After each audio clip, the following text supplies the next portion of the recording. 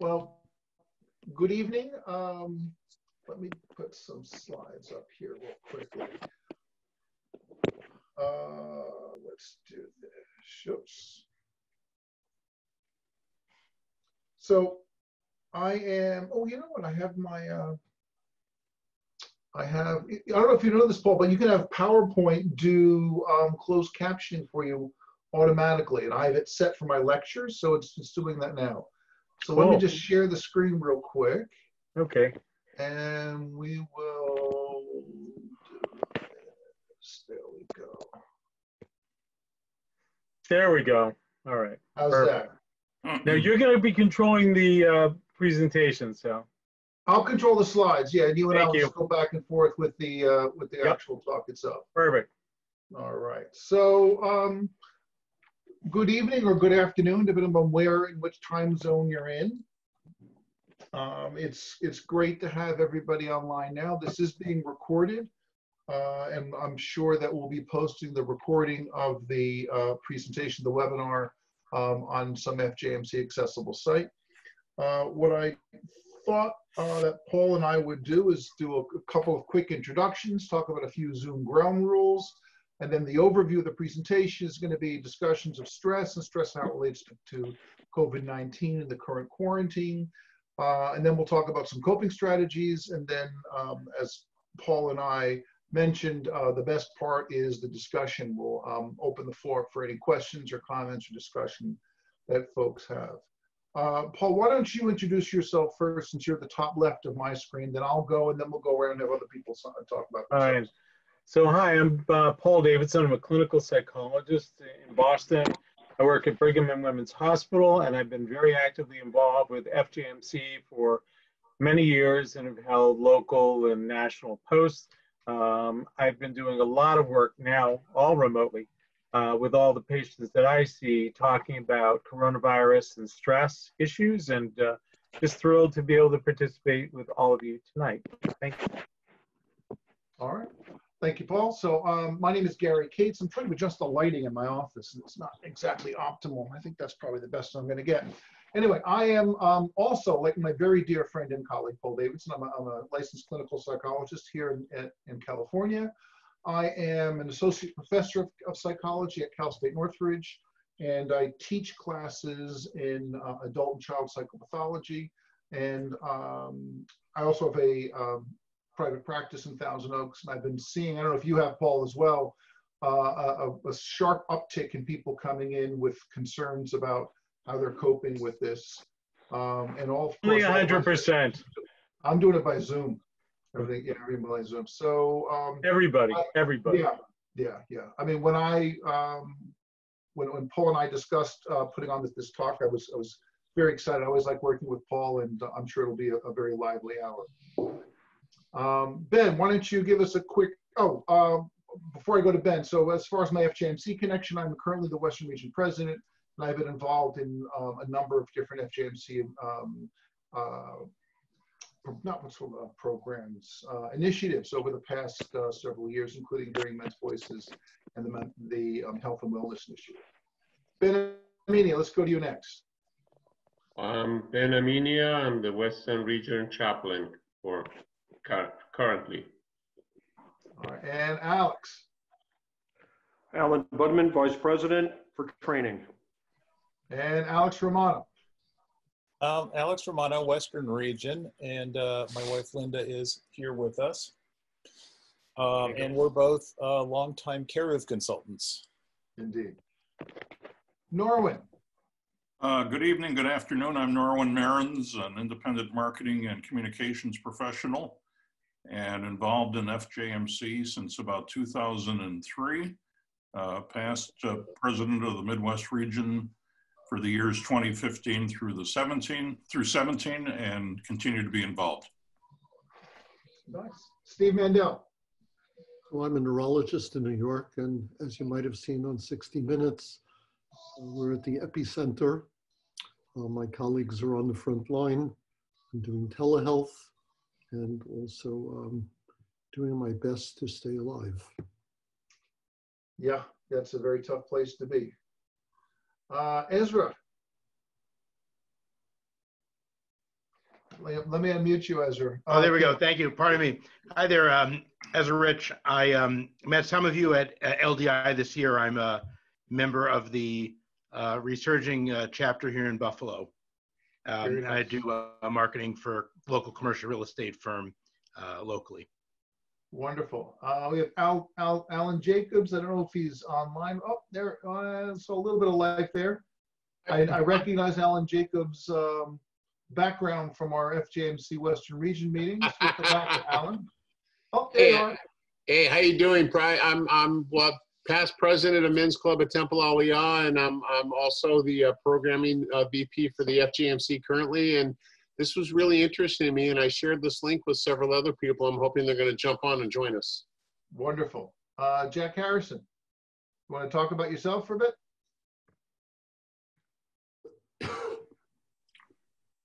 We'll pass. Monica, an introduction for you? All right, then let's just go ahead at this point. So a couple quick Zoom ground rules. If you can, please put your mics on mute. I'm not the host of the meeting, so I can't do that. So I'm going to rely on you guys to do that. If you want to ask a question or you want to make a point or ask either Paul or me anything while the presentation is going on, I'm fine taking questions as they come up. With your mic on mute, if you're on a computer, if you hold the space bar down, it works as a push to talk.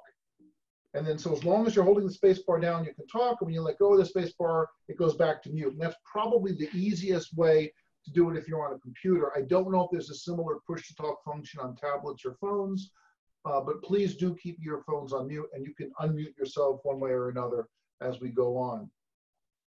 Like I said, Potter, I'm happy taking questions at any point, and I'm sure Paul will as well. Absolutely. Okay, so moving on. Let's talk about, we had a chance before the meeting formally started. Paul, I did a wonderful job of connecting with everybody online and sort of asking how folks are doing. It's a good practice to get into in general. I think we can, that is one of our later slides that Paul and I have, but we'll talk about that, connecting to other people. So keep doing that is a good thing.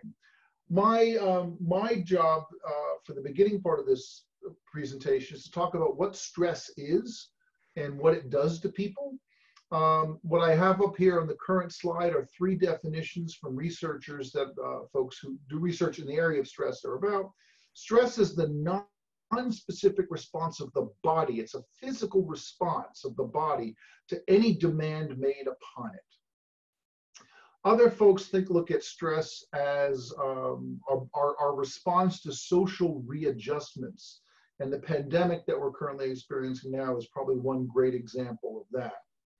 And a third definition of stress is a situation that someone regards as threatening and as possibly exceeding his or her resources. So stress is something that is put upon us. It's generally something that is not necessarily chosen voluntarily. And our body physically responds to it, not only in terms of physical response, but also psychological responses as well. One of the ways in which we can conceptualize stress is that when a stressor impacts us, like the pandemic, like the quarantine, like the 24-hour news cycle and stuff that's going on there, one of the things that folks happen is they tend to respond in certain stepwise manners. In early stages of stress, there's what we call the alarm phase. It's a brief period of high arousal. Oh my gosh, what am I going to do? There's a burst of psychophysiologic response. There's 2 parts of our nervous system that respond. The sympathetic nervous system kind of activates us and orients us to something that could be threatening. And the parasympathetic nervous system eventually sort of tries to calm things down. After that initial alarm period, most folks go into a resistance period. We have this sustained level of increased arousal where we're always kind of on guard. One of the things we see there is increased metabolism. So you'll be tired. You might fatigue, you might be more irritable than the usual. And we also know from studies in physiology that cortisol, a stress hormone, tends to be excreted continuously through the resistance phase as well. After that, we tend to hit the exhaustion phase.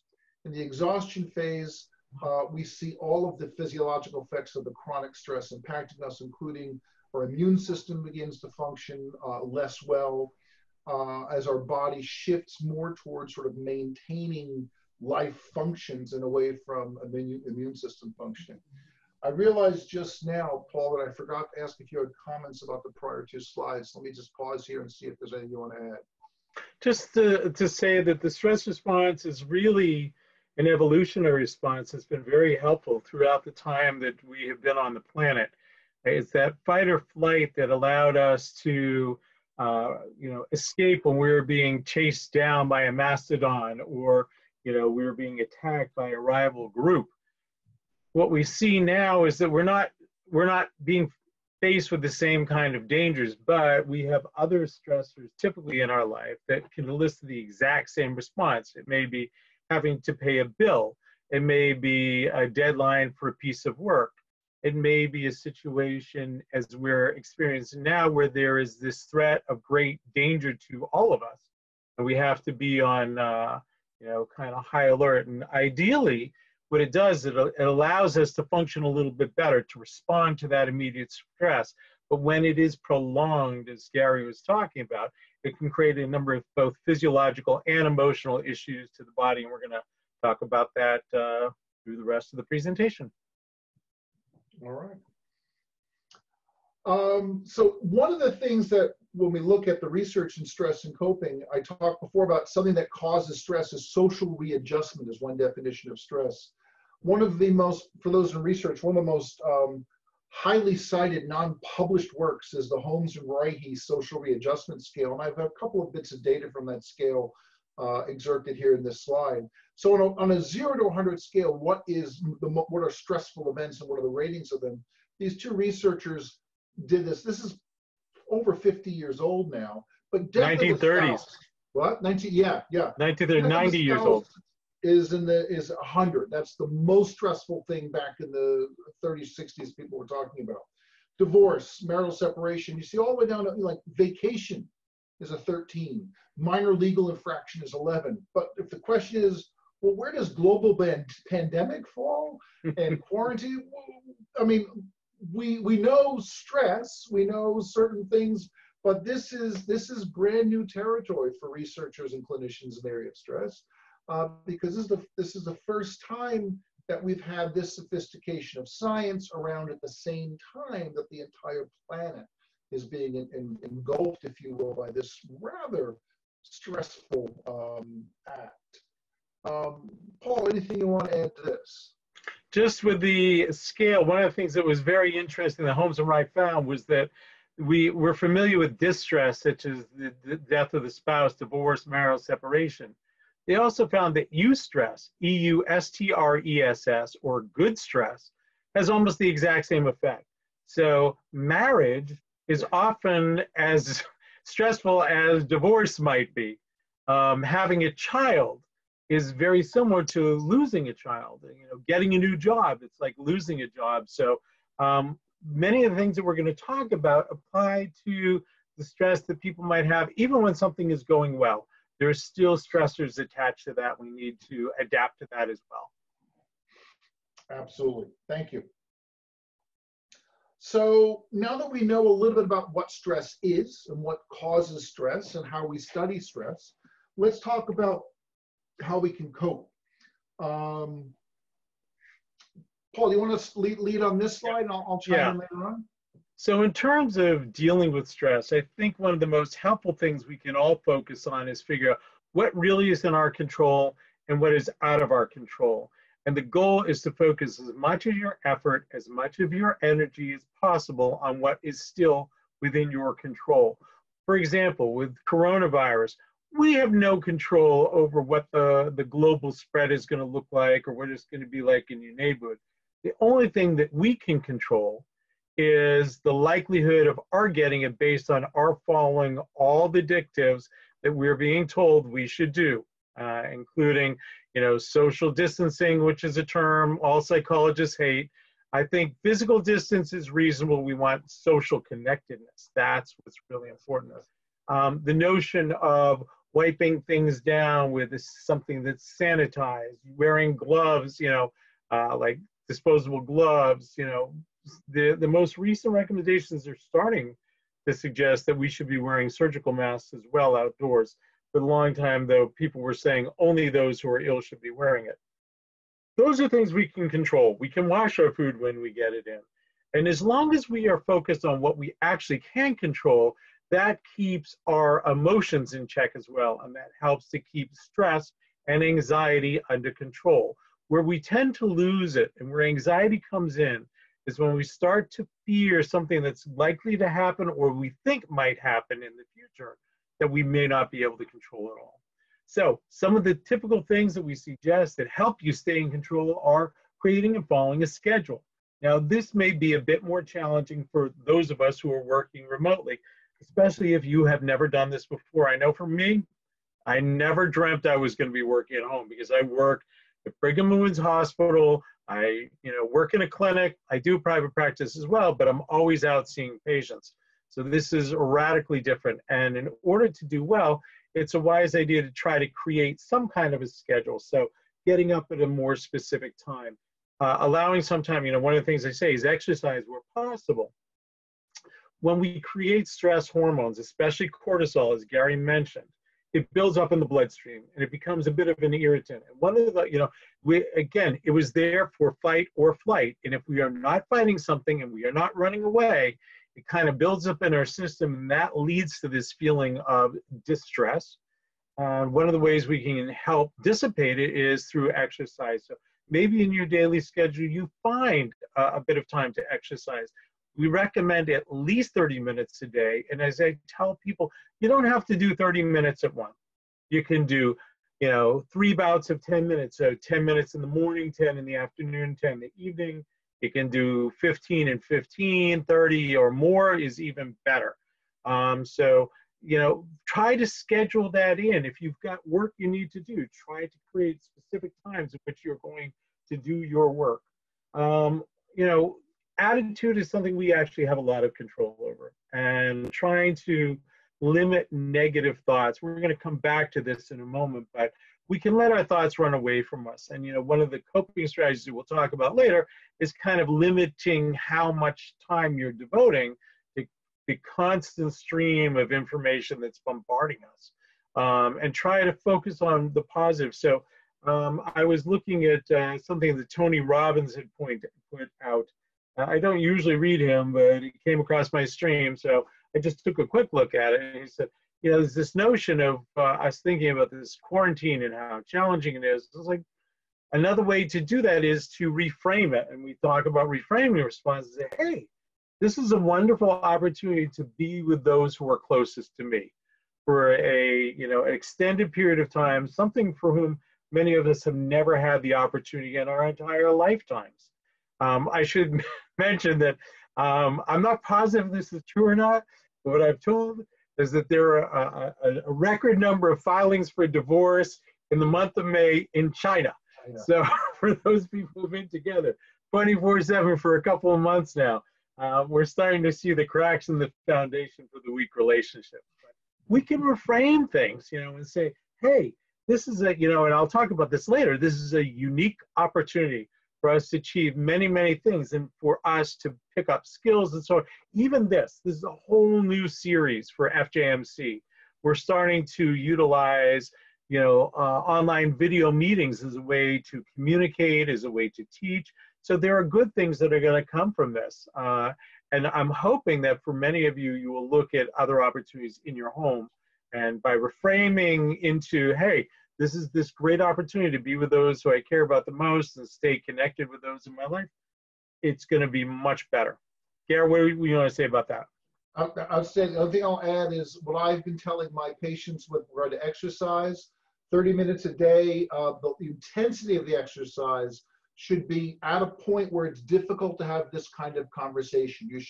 And when you have that level of intensity of exercise, it has remarkable anti-stress, anti-anxiety, and antidepressant effects as well. Correct. That's the only thing. No, great, perfect. Next slide. Yeah. You go this. I'll start with this one, then we'll go back to you. So just like there are different stages of coping, there are different types of coping as well. And what I put on this slide are two purposefully bipolar ends, if you will, of different types of coping. Most folks, as I say in the third bullet point, most folks here fall somewhere between the two. But in general, there are two styles of coping that folks have. Some folks are information seekers. So for them, knowledge is power. For them, I want to find out as much information as I possibly can, because the more I know, the more I possibly can control.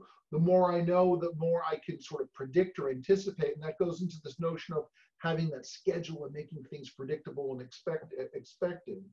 And the other folks really don't want to deal with this.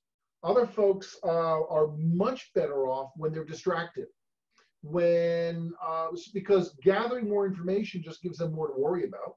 Knowing more about what's going on and what potentially could happen when these probabilities or possibilities turn into certainties for folks that get very anxious, they're better off finding ways of passing their time that are productive and not destructive.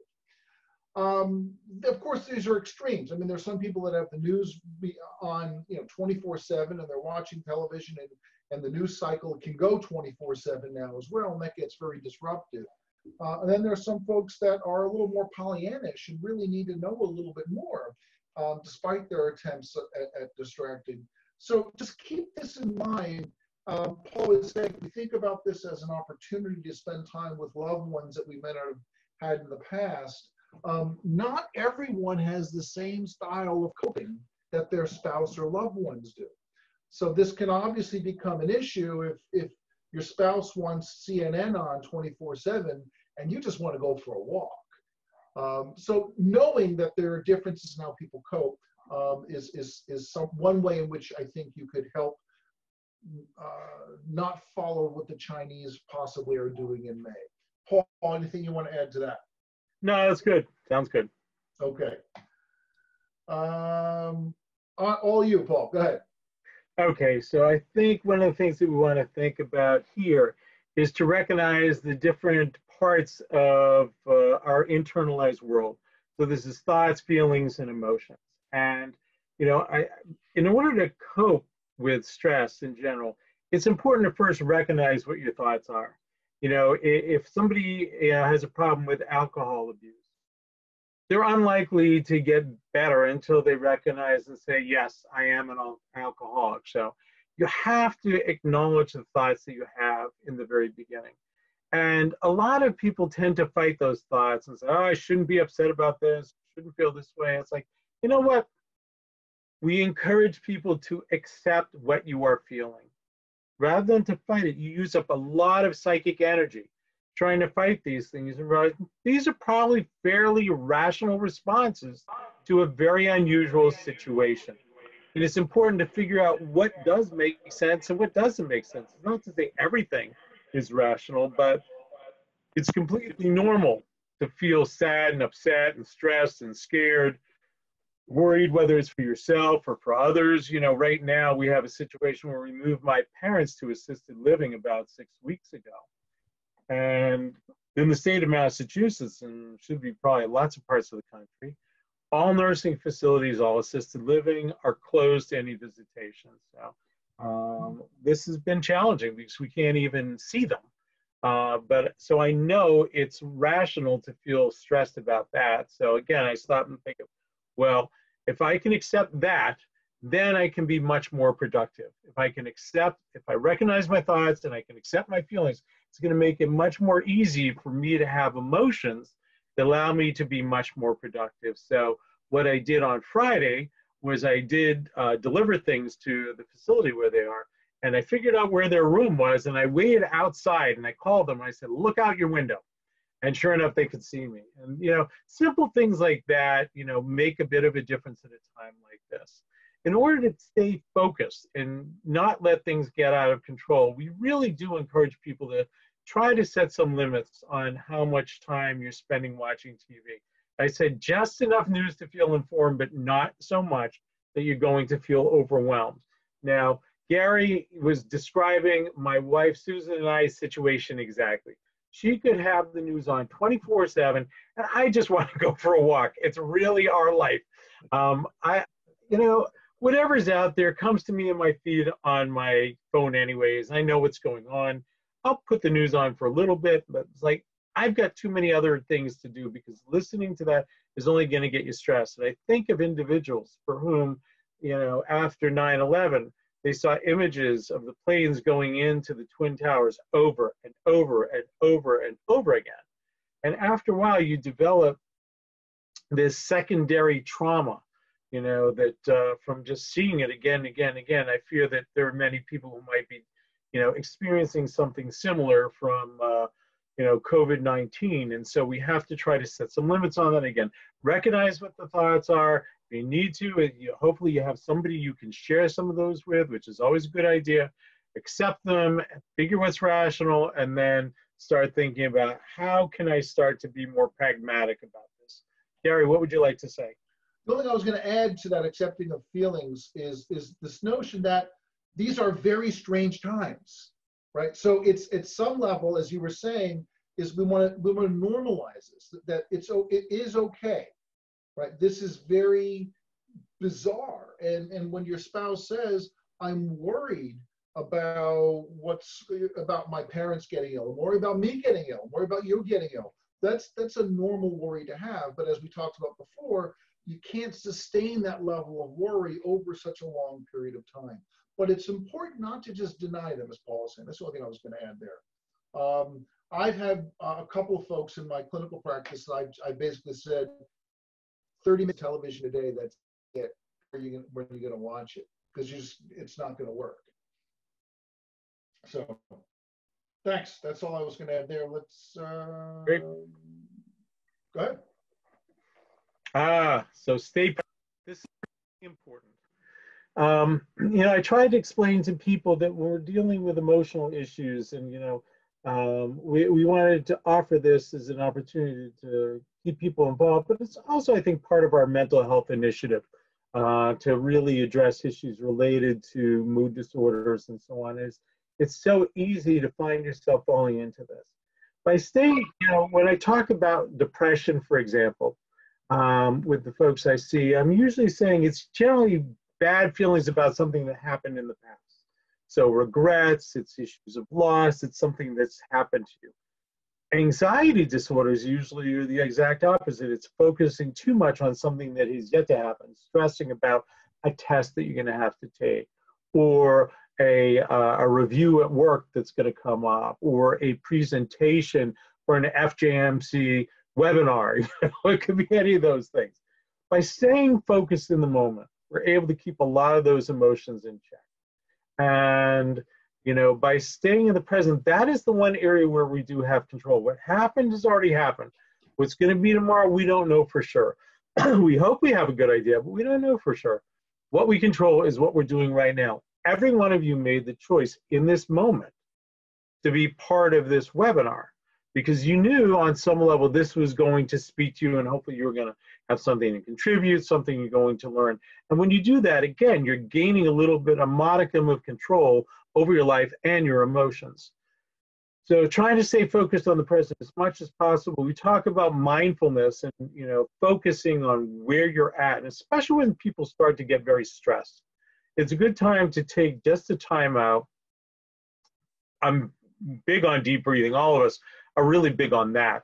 But you can do something as simple as, and we can all do this in this very moment. So I want you to think for just a moment about your position where you're seated,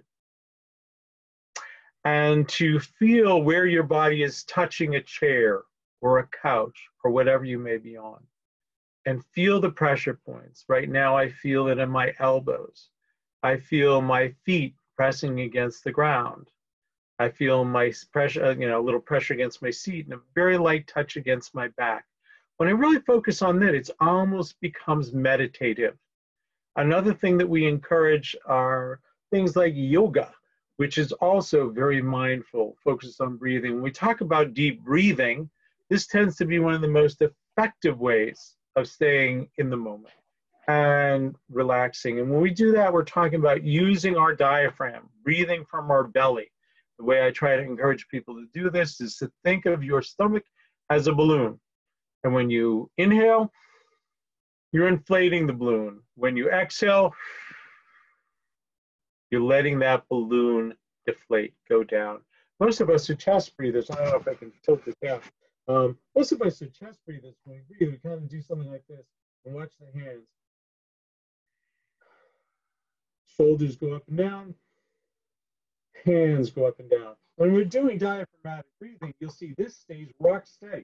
It's only this that moves. Now, I'll exaggerate a little bit to make the point.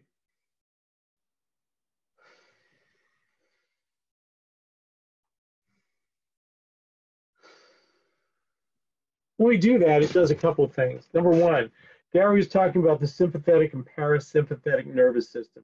You're usually stimulating one or the other. You can't do both at the same time. You can't be simultaneously stressed and relaxed. When we breathe from the diaphragm, that stimulates the parasympathetic system.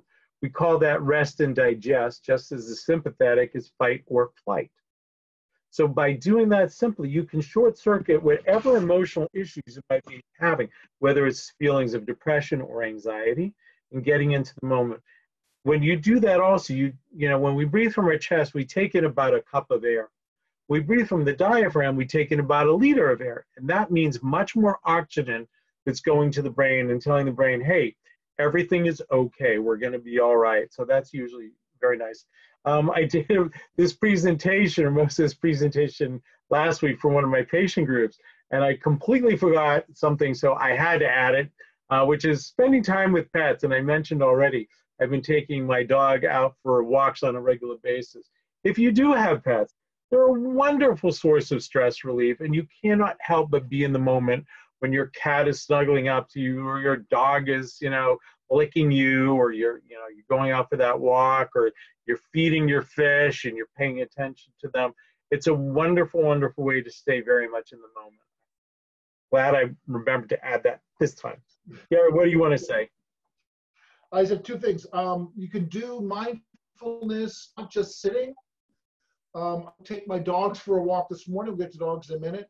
And I do a mindful walk. I listen for the birds that I can hear, and I focus on each bird and where the bird is and and it's hard not to be meditative in that area.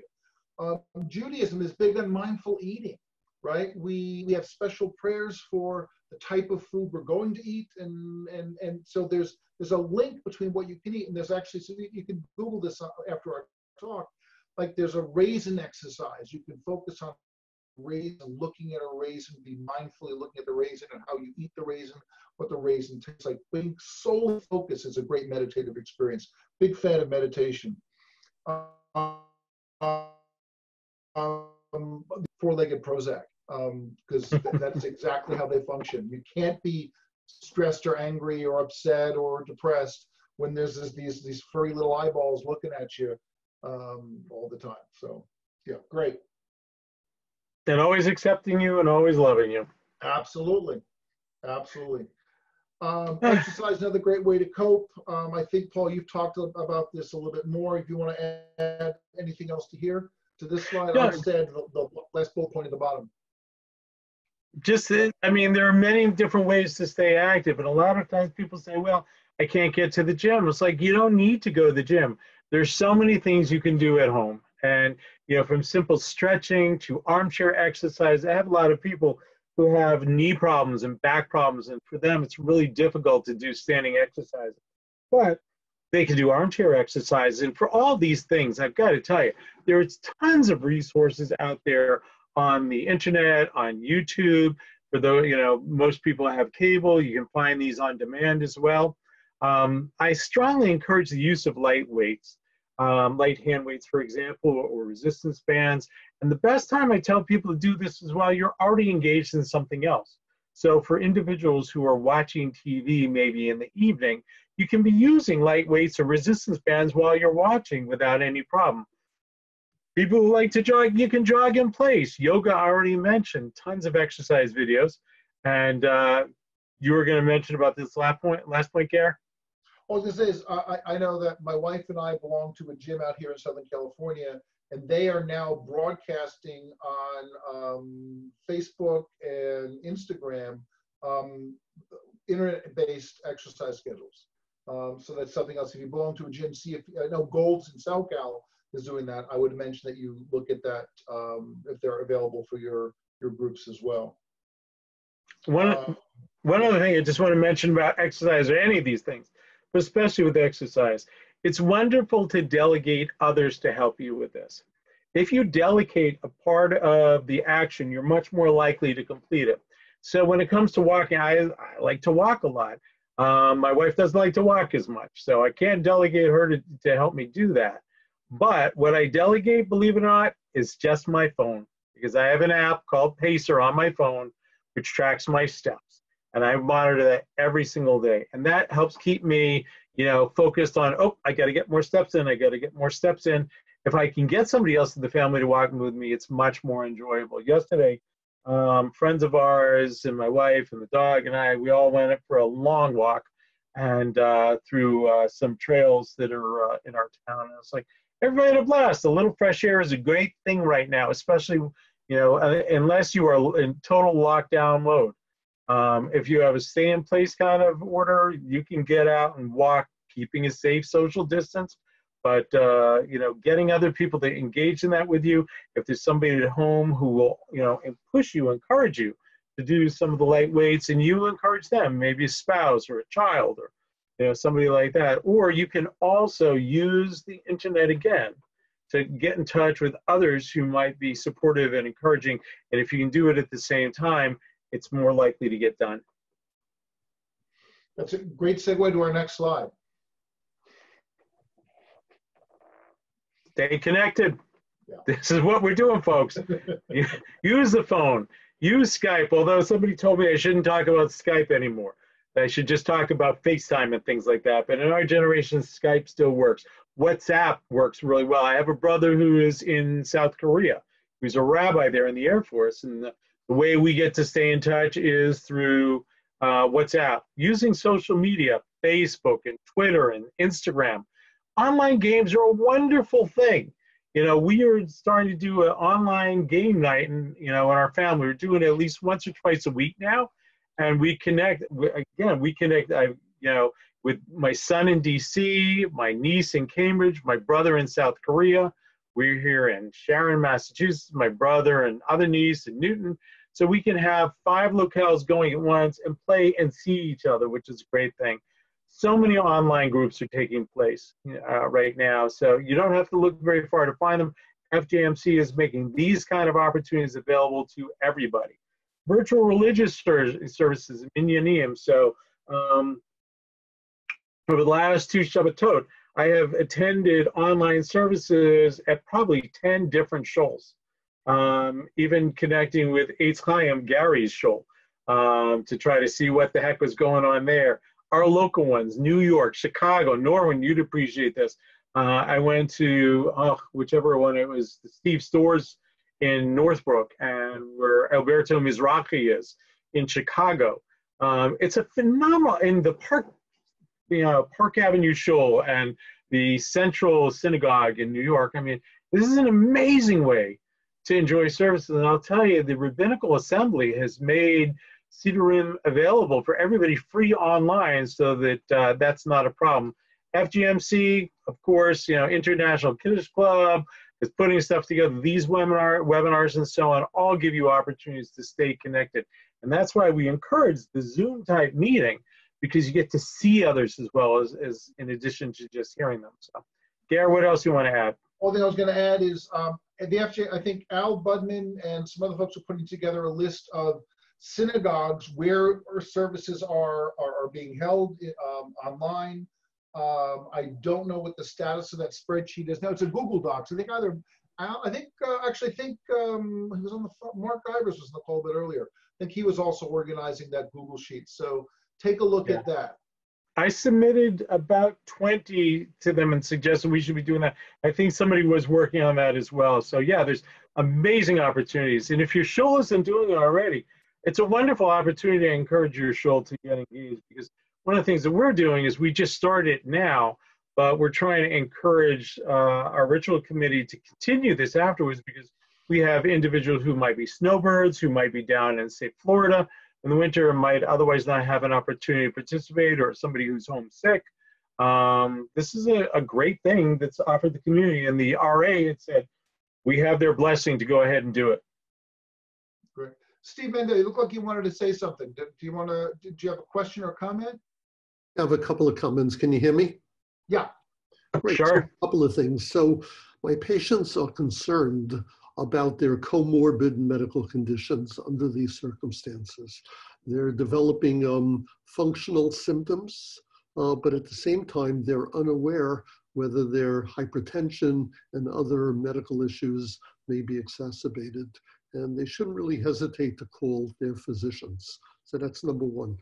The second is in regards to all these apps and the exercise program, I believe that Calm, as well as Headspace, especially Calm, is offering, I believe, 1 month free trial.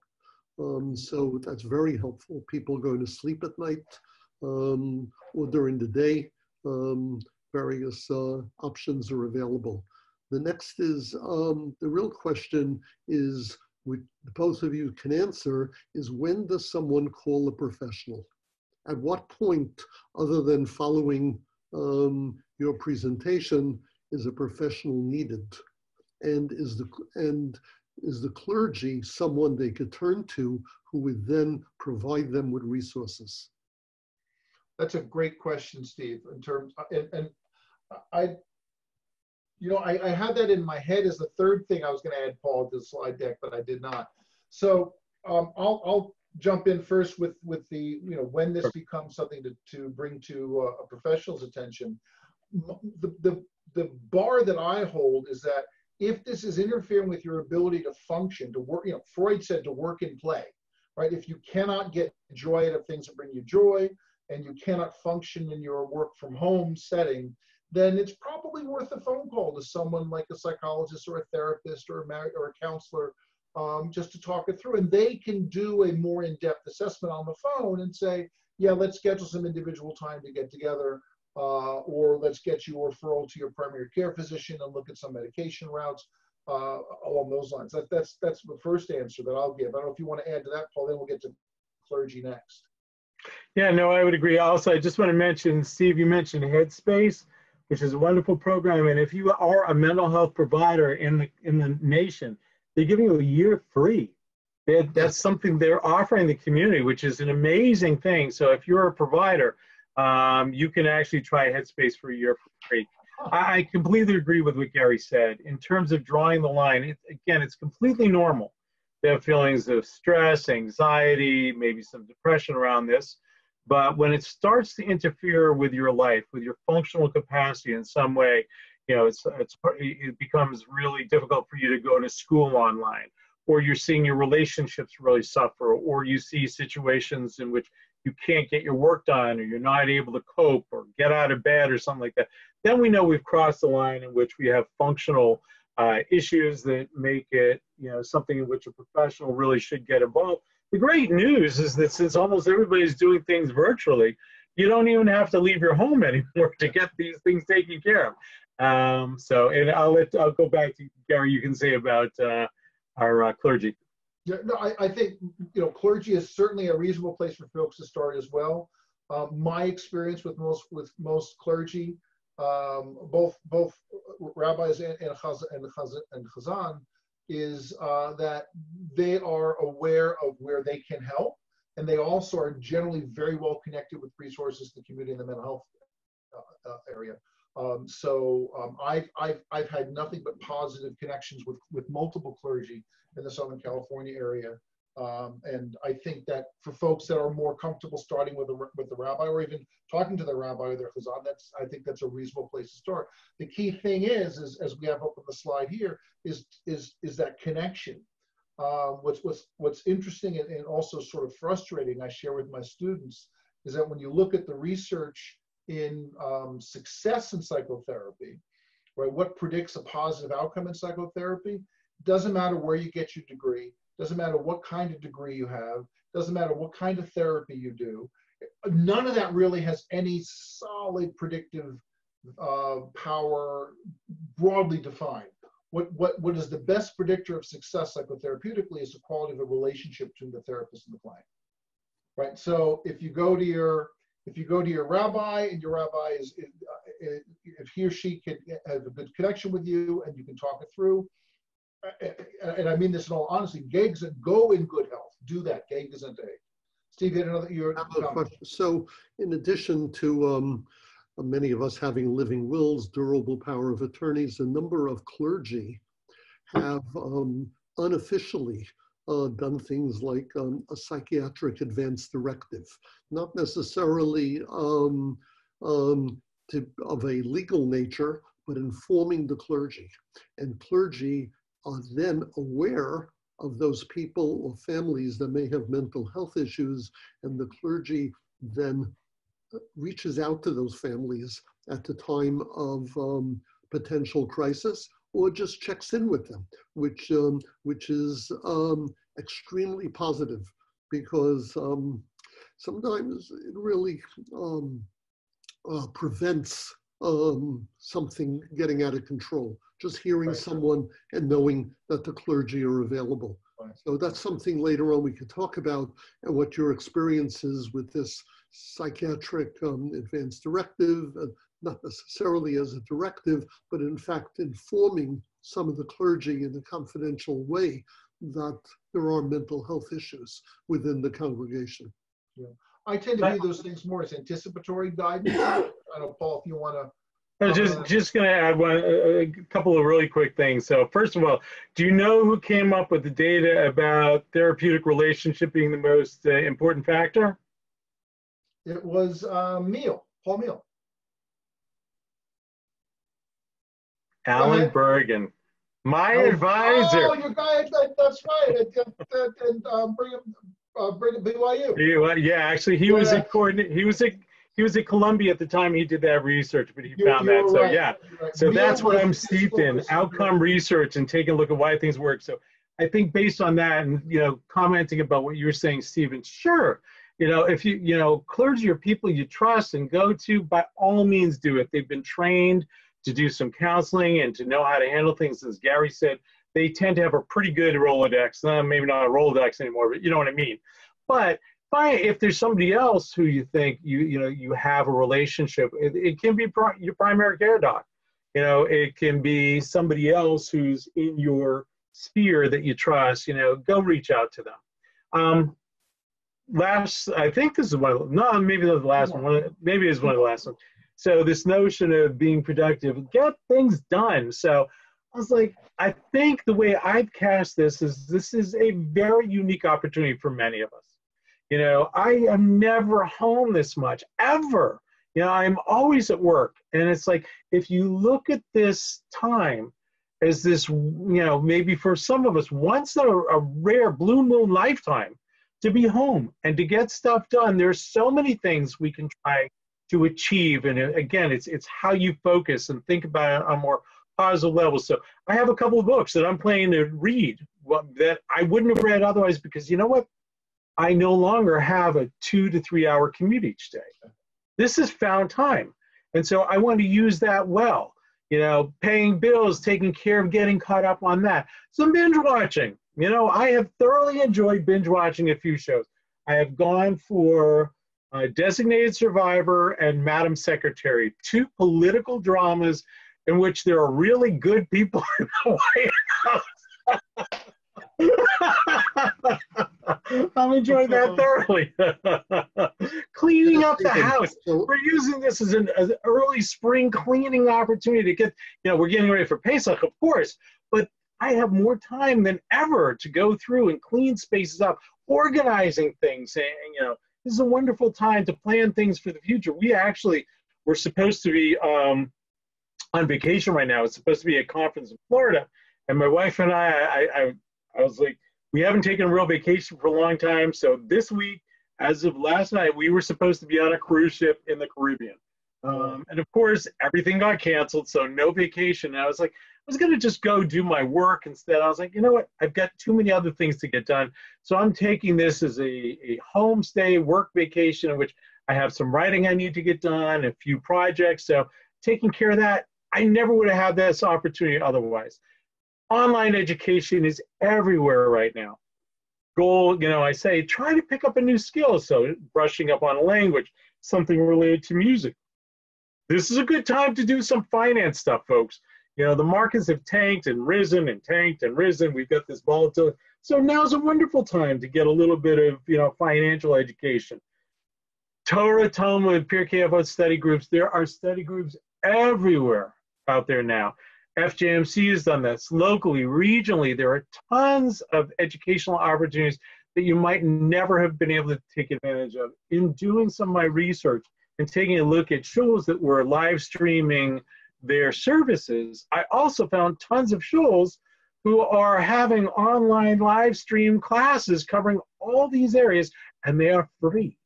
And, we should think of this as a beautiful opportunity. Again, it's how you cast it, as a once-in-a-lifetime opportunity to get a lot of other things done that we would not have done otherwise. Gary. You got it.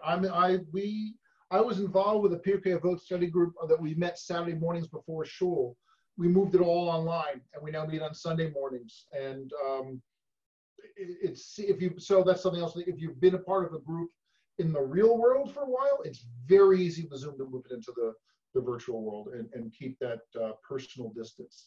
And we should put in a quick plug, because Tuesday night, for the very first time ever, we're going to be doing a virtual Hearing Men's Voices, or, what I call Hearing Men Virtually, that kind of HMV. So, and it's going to be focused on coronavirus and give people a real chance to talk about their experiences. We've never done it before.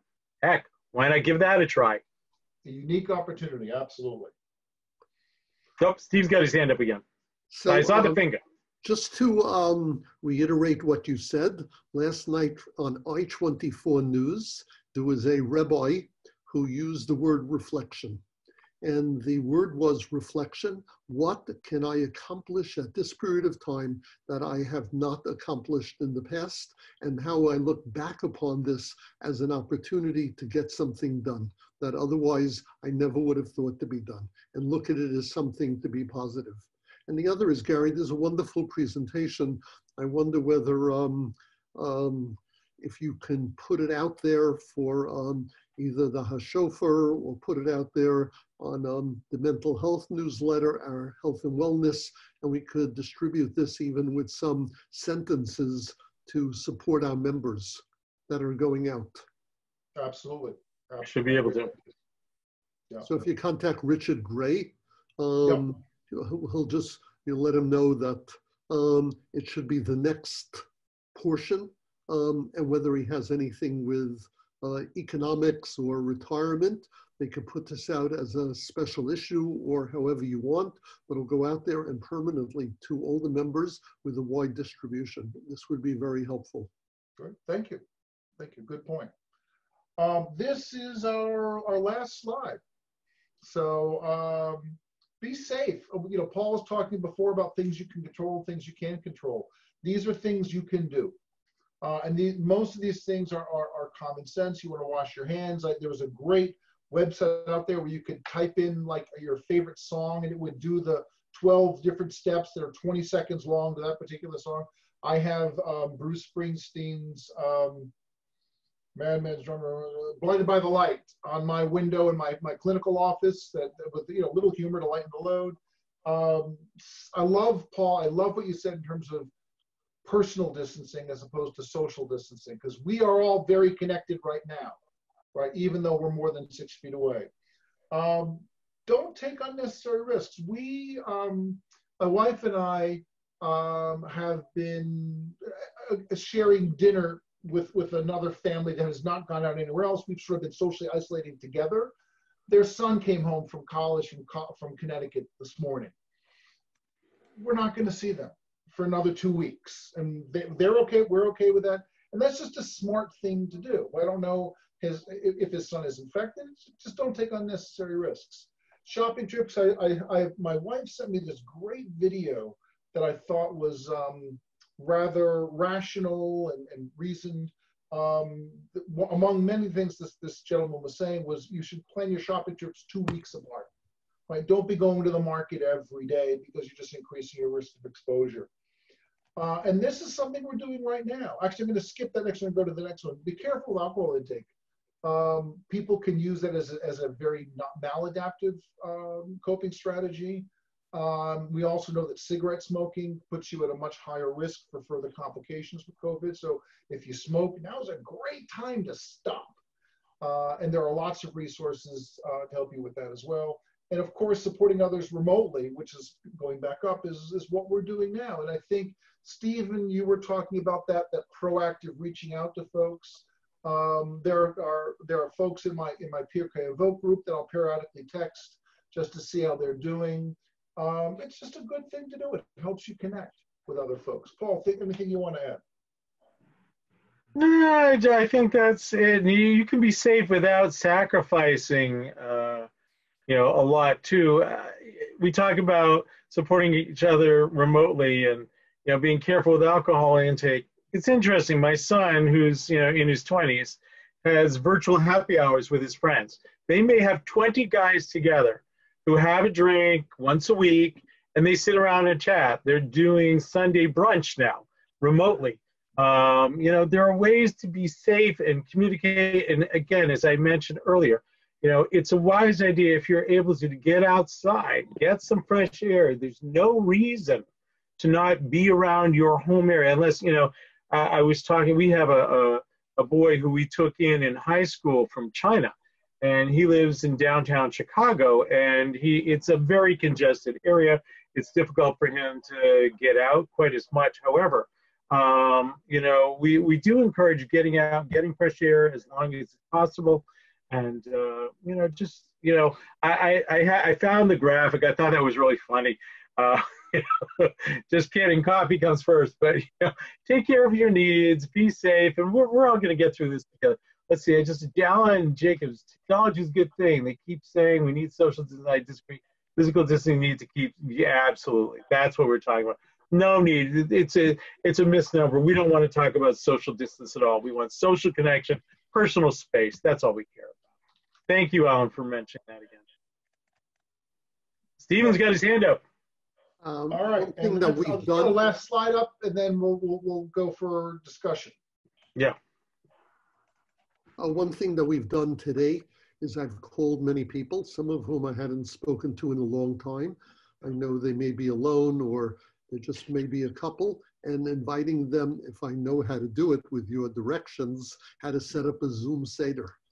And now inviting these people who you may not have been in touch with, so that people shouldn't be alone. And this is a fabulous time, if we are all going to learn how to do this, to have people invite them to your Seder. It'll give them something to look forward to for the next 10 days. And it's something that makes us feel much better. Yeah, yeah. We did a virtual Shabbat dinner last Friday night. Very similar to what Paul was saying in terms of family game nights. We had family from California to North Carolina, Chicago, Denver, we did the candle lighting, we did the blessing, the hamotzi, the kiddush, and then everyone went off to eat on their own. And it was lovely. I did a surprise birthday party for my son last night on Zoom. His girlfriend, actually, it was her idea. But I sent out the invitations, and we had 45 people on one Zoom call. Yeah, it was impressive. My wife was tearing up. She said, "Oh, I can't believe he knows all these people." But it was lovely. It was really lovely. And that's ways in which we can connect. Steve, your point about not being comfortable with starting Zoom, I noticed that Al's out of the picture now, but I think one thing we might want to add to our Zoom webinars or our webinars in general is maybe have like open office hours to help folks use Zoom. I did that with my mom the week before our Shabbat dinner. I FaceTimed her. I said, "Okay, put your camera on here. Now click here, click here, click here. Now when you get my invitation, all you have to do is click the Zoom link and you're done. That's all I have to do. That's it." Right? But it's a little bit more difficult to schedule the Zoom meeting. You're right, Steve. And maybe we could do a better job at FJMC of teaching folks how to do that. That would be a really good thing to do. But this is part of the positive that can come out of all this. We're finding new ways to use technology to connect in a way that we never really have. You know, we've talked about this with FGMC for a while, but we really hadn't put it into true practice. Now we're actually doing that. I will tell you, if you want to do a Zoom Seder, there's no reason not to. For anybody who wants to get a free Zoom account, they can, but they're limited to 40 minutes and they can have about 100 people join in. If you pay $15 a month, I think it's unlimited time. So if you want to do a Seder, spring for the $15 for the month, because otherwise everybody's going to get shut up. There are other services that do this as well. GoToMeeting is one. FreeConferenceCall.com is another one. I think Free Conference Call is actually free, and I think it's unlimited time. So there are a number of these resources, and I second what you're saying, Gary, that we should really look at, you know, helping people do the how-to. I can promise you, if you go to YouTube, you're going to find tons of how to set these things up. But the notion of having open office hours, you know, with a few people who are technologically savvy, would be a wonderful, wonderful thing, so you could ask, you know, questions and get answers. I love that thought. Al, I don't know if you heard that comment that Paul and I were talking about a few moments ago. We might want to add to the FJMC webinar list maybe some times and a phone number that someone could either FaceTime people who want to learn how to start Zoom sessions. Sort of like open office hours from how to do Zoom. I'm happy to do that. I did that with my mom. I think part of the problem we're facing. Go ahead. Alan Cahan did that when he was talking about how to do a Seder on Zoom. Great. And he's repeating that this week. Good. Perfect. Okay. Thanks. All right. Other questions or comments? Any feedback? How was tonight? Are you feeling less anxious, more anxious, same anxious? I feel very calm. Very calm. Very good, thank you. Great job, guys.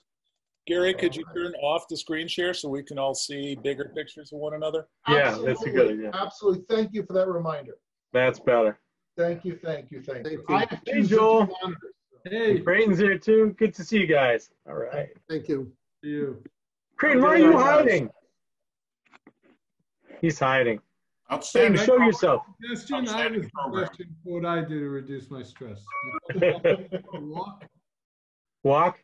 Listen to a book and walk. Ah, Yeah. Great, and you can just Just walk. don't walk into things. there's Creighton. And look at Also, some in the grocery store. it's a great technique, though. Great. If you're wondering which aisle I'm in.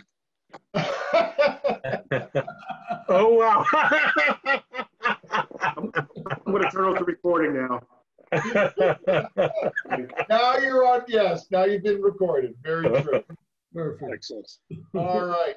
Other people have thoughts that you found have particularly been working well for you during this time to help you with coping.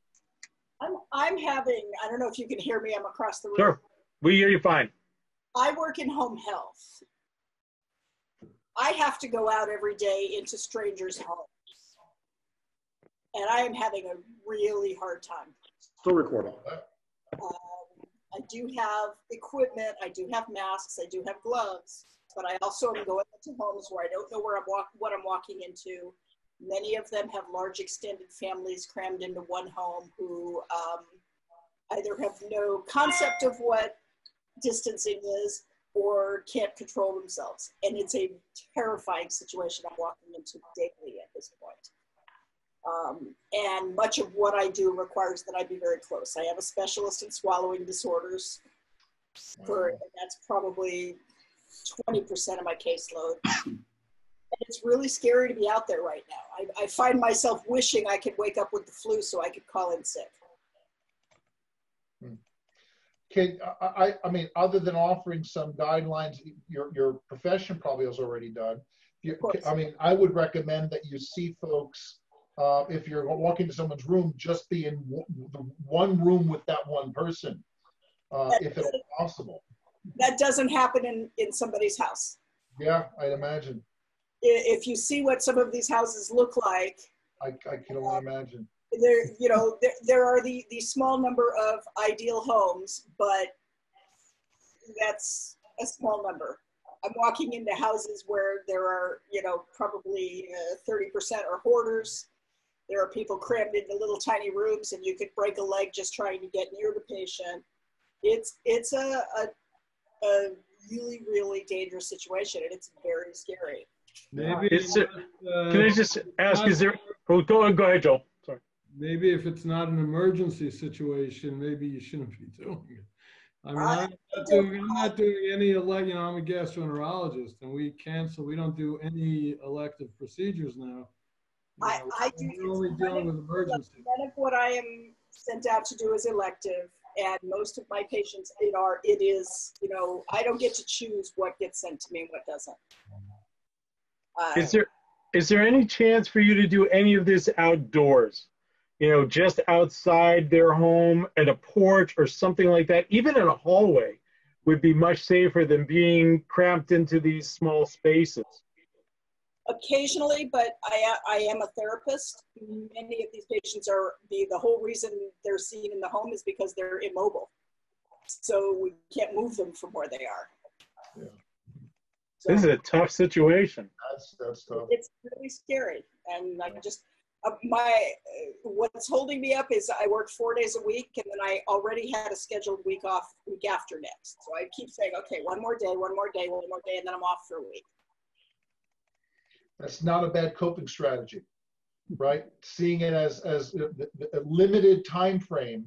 Yes. You know, we call that chunking, right? Just I'm going to look at just this next couple of days and see what goes through. But that's tough. I've got my cousin's wife is a ER nurse, and she's feisty and she's determined, but she's also very nervous.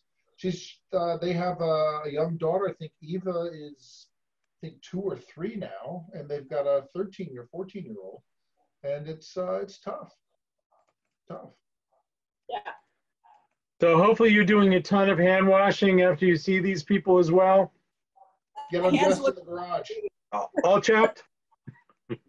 Yep, get undressed. We all got the same hands right now. Ponytail, and yeah. Yeah. When you get home, have Alex moisturize you. Give her a little hand massage, Alex. There you go. I don't know if that's in Alex's job description, but I'm sure he's up to it. I think you're right, Alex. It's in the ketubah. It's in the ketubah. What are other issues people are facing or things you've done that have helped you? It's good to see Steve Silverstone on as well. How are you, Steve? I don't know if this is the right, but listen, my temple has done a really good job of making things available online where we can participate in services and Havdalah and even a daily minyan. And I really appreciate that because I'm in my house by myself and I feel isolated, but those few moments a day are a blessing to me because I feel like I can connect with my community. So I really appreciate it. I agree, Alan, I agree. I'll tell you. And I was just gonna say, I would encourage any of you who don't have that opportunity right now to be speaking to your leaders, because this is something that they really can and should be doing. We really, we've pretty much shut down services and the show, but doing many more of these online opportunities is exactly the way we're trying to go. And we had to encourage our rabbi a little bit. He didn't leap to it initially. So, with a little bit of subtle encouragement, you can do that. And again, Alan, I would encourage you to explore the whole world of these opportunities. And because, where do you live, Alan? He's in the valley, out here. Valley, okay. So one of the things you think about too, and which I find really fascinating, is the opportunity to take advantage of the different time zones. So, there are things that are happening much earlier, in the East or in the Midwest or the Rocky Mountain area that are happening out on the West Coast if you're an early riser, for example. Or if you stay up late and you're on the East Coast, you can take advantage of what's going on in the West. Don't limit yourself to your own congregation. There are opportunities literally throughout the nation. You're correct. And there's been several other things through Ramah and various other things, and I have dialed into them. But of course, I feel a personal connection to my synagogue and my community. So I'm really appreciative that they're doing what they're doing. Absolutely. Although I will tell you on Shabbos, I was listening to Pesukei de Zimra I wasn't loving it, where the one I was at, so I caught it an hour later with Ms. Rocky, and that was really fun. There you go. That's great. That's good. We've enjoyed being able to, through the virtual presentations, to enjoy our daughter, who's now a rabbi in Indianapolis, to Cool. get to see her do some of her stuff. That's nice. That's awesome. In the confines of her home, but you know. Yeah. That's great. What about others? Things that you found have been very helpful to you during these weeks?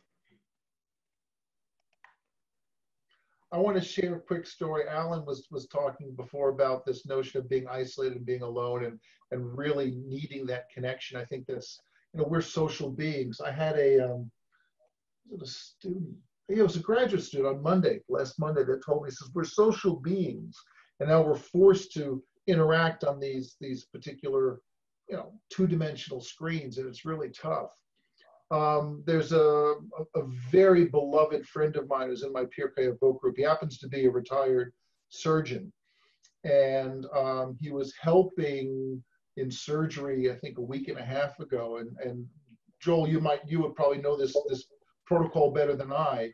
But at the end of the surgery and everything, everything's all patched up, and the patients get ready to go. Everyone sort of says thank you and shakes hands. Thanks to the chart, to the nurse, and these whatever, blah blah blah. And so my buddy was assisting the surgeon, and he reaches across the bed to shake the main surgeon's hand, and he's living by himself now. And he shakes his hand and he clasps his hand together, and he said, "Can we just do this for just a little bit longer?" Right? Because they're all gowned, right? Gloves, gown, everything. And he said, "I haven't had that physical contact in days." And it's what Alan was talking about, of being isolated, is really a very poignant thing. And I think this talk about what Paul was saying before about really appreciating things. This is a golden opportunity to remember and to cherish the physical contact and the emotional and psychological contact we have with each other as well. Although I think doing all this stuff online, and it's making me understand what it's like to be a millennial every day. This is their life. You look at earlier today, I had a Zoom session with both my daughters. One lives in Atlanta, one lives in Thousand Oaks, not far from Gary. And they got their kids on and stuff. It's really nice to do things like that. Yeah. And that's something you could do, Al, with your kids. One of the things that my other daughter, who's at the American Jewish University and doing all of her classes online and teaching online, is that she's suffering Zoom fatigue. That so much of this kind of communication is artificial compared to face-to-face, and it takes more attention and more energy. That really using Zoom in excess can become a barrier. Absolutely. So day one of Northridge, going fully online. Monday teaching schedule, I start at 9:30 in the morning and I finish at 7 o'clock at night. I was on Zoom, and then in the middle I had an FJMC meeting, I think somewhere in there as well. So I was on Zoom almost for like close to 12, 14 hours straight. I come downstairs, I sit on the couch next to my wife, I says, "No more Zoom, no more Zoom, just put something else on the top. No more Zoom." So I'm very acutely aware of that as well. It's tough. For all of its benefits, it has some costs. Any other contributions, comments, thoughts?